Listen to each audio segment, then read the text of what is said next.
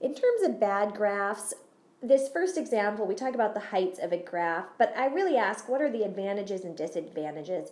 Because there's nothing bad about them. Just like how data can be manipulated to make something look better or worse than it is, the same thing can happen with graphs. The graph on the left you could think of as zoomed out, whereas the graph on the right is zoomed in. It really depends on what you're trying to show. On the left, if you're a company trying to sell people stock in your company, you might say, wow, look at this graph on the left. Our company is so stable. You've got to buy, stock in our graph. We've been averaging, $40 million in revenue for the first 4 years of our company. And maybe you'll sell more stock. Now, somebody who really wants to look into your company might look at the graph on the right and say, oh my God, your company was climbing and then plummeted. Your profits or revenue, is all over the place. I'm not going to buy stock.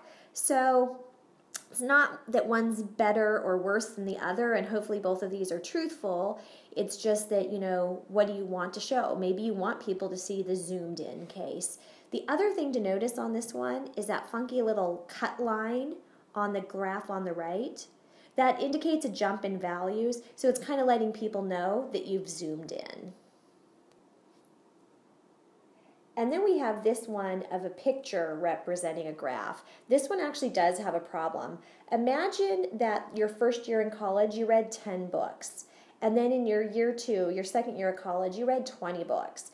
The problem here is the picture on the right is not representative. What ends up happening is the height is double the height of number of books you read the first year.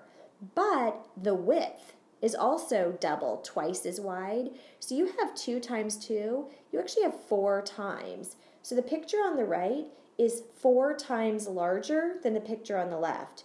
So it would be as if you read 40 books in your second year. So pictures can become a little bit more dicey, but maybe for year 2, if you would have listed 2 books of the same size as year 1, it could have been representative and would have worked as a picture.